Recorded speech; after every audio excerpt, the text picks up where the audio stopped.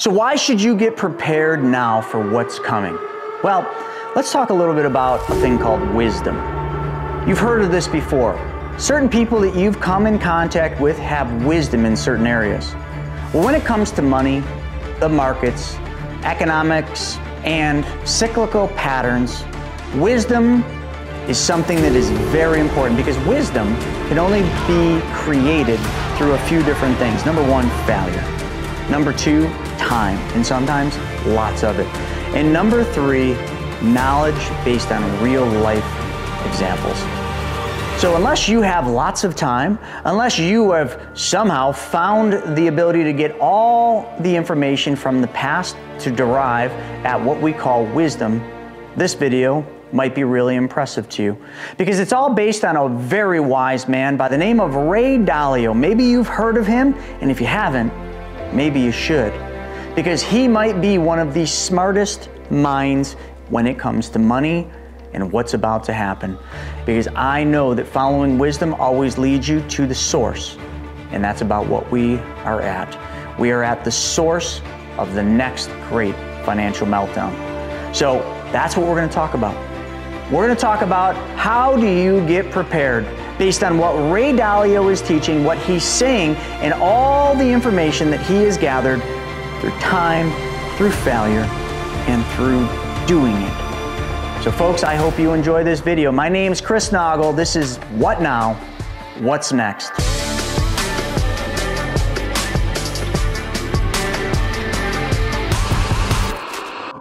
So Ray Dalio, in a lot of his work, has come up with a very accurate picture of where we're at right now, financially, economically, and globally. And he's also derived a really clear picture of where we're going next. But you probably might be asking yourself, who is this Ray Dalio guy? So let me just give you some of the stats. First off, he's a billionaire. No big deal, there's lots of billionaires. He was the founder of the largest hedge fund in the world. They manage money for countries, not just individuals. That's right, and not only that, he's got an impeccable track history. He's written many books on these subjects, but he also has gone way back in the history books to study different cycles from different times and then parlayed them over to what's happening right now. And I think that's one of the most important things you should learn about. Now, let's go here. He's got a couple really fun videos that he's done, and I'd like to put a little link up down below so you can watch these, because you might want a little more info than what I'm gonna do in this video. The first one is called Principles for Dealing with the Changing World Order. It's about a 28-minute long video, and it'll really give you a clear picture of exactly that, principles to deal with the changing world order. The second video he did was my favorite, and it's called How the Economic Machine Works. So we'll put both those links below so you can check them out. But let's just dive into this. The first thing I want to do is I want to talk about what's going on right now, because maybe you're one of the folks that have been living under a rock and you just pretend that nothing's wrong. Seems like everything's fine. I'm still getting a paycheck. Yep, everything's still going good. Doesn't seem like we're in a recession or headed to a recession, but you know what? The cycles, the data, and the signs all point to a different place. Let's just start with one. It's called the inverted yield curve. Now, I'm not going to fully explain this, but it just happens when the short-term U.S. Treasury bonds, which are IOUs the U.S. government sells. So the short-term U.S. Treasury bonds, typically 2 years, okay, that would be short-term, they pay a higher interest rate than longer-term U.S. Treasury bonds, like 30-year or 10-year U.S. Treasury bonds. So think about that. If you were going to give me money for 2 years, you would probably logically think that the interest rate I pay you would be lower than if you gave me money for 10 years. Because if you gave me money for 10 years, you'd probably want a higher interest rate, right? Or what if you gave me money for 30 years, you'd want a much higher interest rate. Well, that just logically makes sense. But you see, what the inverted yield curve says is it says right now, you get paid a higher interest rate for buying those short-term 2-year bonds than you do for buying the longer-term 10-year bonds. That is backwards. You can see I spelled it out for you. Now, you got to be in a mirror to see that. And here's the funny thing. You're probably like, oh, what the heck does that have to do with me? Well, it has everything to do with you, because this inverted yield curve has happened 7 times in the last 50 years. 7 times since World War II. And every single time, all 7, 100% of the time, it is ended in a recession. Not 1 time out of 7, not 6 out of 7, 100% of the time. So if that doesn't wake you up to let you know that we will be in a recession based on just that simple thing. But some of you are like, well, this time is going to be different. Okay, great. Let me explain to you market cycles. And these are straight out of Ray Dalio's teachings. Market cycles, there's essentially 3 different cycles. There's a buy cycle, a sell cycle, and a panic cycle. So if we really visually look at these different cycles, you all know what they are. The sell cycle is also called the fear cycle because you're scared. You fear what's coming. You fear what's happening. So therefore, you sell. The buy cycle is represented by the nice line up, which you've had the luxury of being part of for about the last 12 years. The longest bull run in history outside of 2022 and this year 2023, which we have entered the sell cycle. And then the panic cycle is really about right here. But let's quantify these 3 different cycles, shall we? The buy cycle is when you're feeling optimistic, okay? You can relate to that. You've probably felt optimistic the last few years. Business has been good if you're a business owner. You've been getting raises. Things are going good. You probably upgraded your car, maybe even upgraded your house. You're optimistic. You're not only optimistic, you're excited. You're thrilled. You've got emotions running wild. They're really, really high emotions. There's a sense of euphoria because everything's going up. You feel like you can't get it wrong. And a matter of fact, if you're 36 years or younger, you have never even seen the next cycle, which is the sell cycle. You only know this buy cycle. Good for you. That's terrible because you are about to enter a cycle you have no knowledge or no comprehension of. I sense no danger here. And let me just explain what the sell cycle is. Remember, the sell is represented by the red line going down, and we know that's not good. It's filled with anxiety. It's filled with fear and denial. Capitulation, depression, despondency. All of these characteristics come along with the cycle we are entering right now. There's 4 different pains that every single one of you watching this suffer from. Maybe not all 4, hopefully not all 4, but one of these are a pain you suffer from. Time. There's not enough of it. Energy. You put energy in the wrong places. You don't know where to spend your energy. Money. It's the #1 cause for divorce in this country, and stress. Those are the pains. If you just listen to the words I'm going to tell you in this video, you can solve some of these pains. Because being prepared and getting ready for what's about to happen will alleviate you from losing out on time. It will alleviate you from spending energy in the wrong places, which is usually that energy spent on stressing out. And it will alleviate you from having to follow this fear cycle, this sell cycle, too much further. And all of this comes from Ray Dalio's teachings. So let me show you some basic fundamentals of what Ray Dalio teaches. The first thing Ray Dalio teaches is he teaches about the debt cycles. There are 3 different debt cycles, 2 of which most of you on here have witnessed. Number 1, productivity.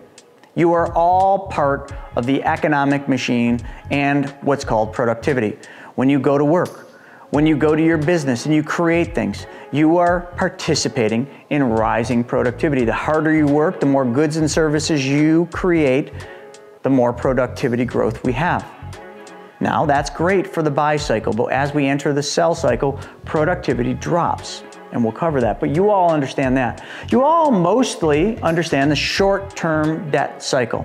Because as productivity goes up, in this economic world that we live in this global economy, that's just part of it all.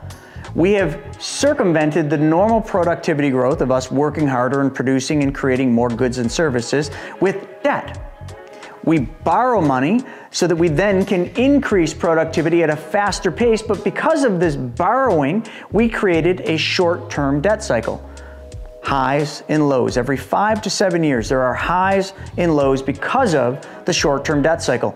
More productivity, more debt, then we hit a peak, we enter a sell cycle, a recessionary or deflationary period, and everything cools down, and then it starts over again, and you've been through these.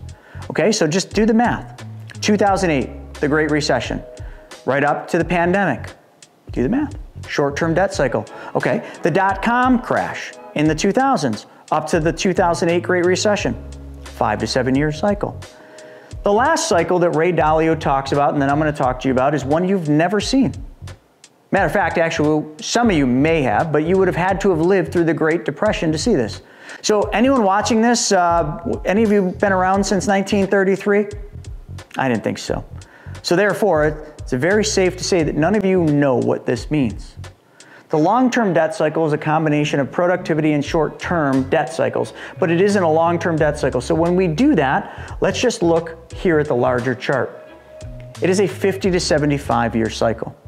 And there are other cycles that are feeding into what's about to happen, like the technology cycle, which is a 45 year cycle. But again, I don't want to bore you, but as you can see, from 1933 right up to where we're at now, marked by the X, we have accumulated more and more debt. If you don't believe me, just look at the US government. Do any studies with that? We do lots of this. And how much debt did they have right after the Great Depression? And then how did it go? Did it go down? No, it only went up. And households, American households in 1930s and 1950s, they had very little debt. Today, they have a lot of debt and climbing at rapid rates. The debt per American household is the highest that it's ever been. Matter of fact, the credit card debt in American households increased double digits just from last year. Probably because people want to maintain a lifestyle that they can't maintain on their normal productivity, their income. So what do? They layer debt on. And unfortunately, credit cards are pretty easy to get now, so we layer credit card debts. And that is where the problem starts. But it's not just you and other American households, it's governments. I don't care if it's the US or China or India or Russia, for any matter, all governments have increased their debt. The US right now is at about a little over 120% of their GDP. So GDP is productivity, it's gross domestic product. Our debt exceeds GDP at a rate of about 120+%. There has been studies that say that once you exceed 70% of debt to GDP, it's over. And we're at 120 and climbing. Folks, do you understand what I'm saying? Maybe go back and watch that Ray Dalio video. That one about the changing world order is really important. If this is a 50 to 75 year cycle and X marks the spot, well, have any of you ever ridden that roller coaster, the one with the really big drop, and you're kind of climbing, you're smiling, you're laughing, and then all of a sudden you get to the top and you start hearing that chink, chink, chink, and then you hear screams up ahead because you're probably not in the front seat. Those screams are the people going over that top. And then all of a sudden, there you are. For some of you, it's exhilarating. For some of you throw up. For some of you close your eyes. It doesn't matter who you are. You're just at a different stage and a different risk tolerance. Some of those that are screaming in excitement, they knew it was coming. They prepared for that big drop on the roller coaster. It's exciting. It's an opportunity for them. For others, they're scared out of their mind. That's why they puke. Have any of you ever been on a roller coaster? Let's be honest with ourselves. And someone up front puked and you wore it? I'm lucky I haven't, but I'm sure someone on here has. That's where we're going, but that's where we're going with the economy, and that's where we're going with your investment accounts. Yes, your 401ks and all those. This is the deleveraging period. This is where we are at. There is nothing that will change this. There is nothing you can do to solve this problem. There's nothing the government will do. There's nothing the Fed will do. The Fed has already said that they're going to continue raising interest rates. They're not going to drop interest rates because we're going down the wrong side. They got to get a hold of the inflation that they created. Anyway, get off my soapbox. When we go into this deleveraging, that roller coaster ride down, prices of all things will go down. The price of your house will decrease. The price of your stocks and your mutual funds and your ETFs will go down. Sorry, it is a cycle and there's nothing you can do about it except for prepare. So if you know it's coming, well, get off the damn roller coaster or don't get on it in the first place. Why would you want to ride this roller coaster if you know it only goes down? I don't know. Only reason I could say you would want to ride a roller coaster over and over again and put yourself through that fear is because you understand it. Because it's an opportunity to you. Because as prices go down, who's going to benefit? The people that were prepared, the people that have the money in safe places that are ready to buy the houses when people foreclose, like 2009, 10, 11, and 12. The people that want to buy the stocks when they're 30, 40, 50, 60, 70% off from where they're at today. Those are the people that benefit. This period of time, the deleveraging cycle will go 2 to 3 years. Oh, I know, and we haven't even really started. We still got another at least 2 years of this. So, tighten that seatbelt up, get yourself ready for it, because here we go. The next cycle is right here. It's an inflationary cycle. The whole cycle from here to here is 7 to 10 years. So mark the calendar. This whole roller coaster ride is going to take about 7 total years. Could go as long as 10. It's not going to be pretty. It's not going to be fun. But it could be the biggest opportunity in your life if you stop listening to other people tell you to follow them off the cliff. If you stop following the herds that are going into the market when smart money's moving out of the market, you'd be a lot better off. Oh, you don't believe me? Well, why is it that when you buy stocks, it's when everything's going up? You love that cycle. You felt good about it. Don't lie. Were you buying stocks when everything was rosy and good and they were all going up and it felt like, oh my God, this is never gonna end? Did you buy Bitcoin when it was $30,000, $40,000, $50,000 when it just seemed like it was never gonna end? It was just gonna go to the moon until it went down to 14,000, until your famous FANG stocks, Facebook, well, now Meta, Apple, Amazon, Netflix, Google, they're all down over 20% or more. But I bet you were buying them when they were going up, but I bet you now you're not buying them because you're scared.